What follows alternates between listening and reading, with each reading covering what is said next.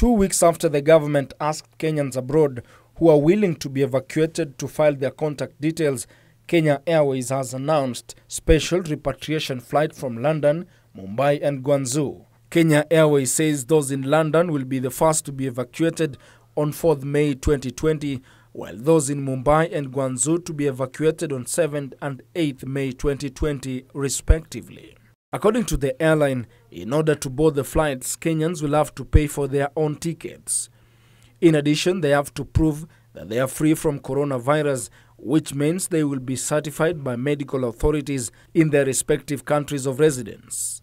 Upon landing in Nairobi, they will also be forced into quarantine for a period of 14 days as one of the measures put in place by the government to curb the spread of coronavirus. Ben Chumba, reporting for Channel 1 News.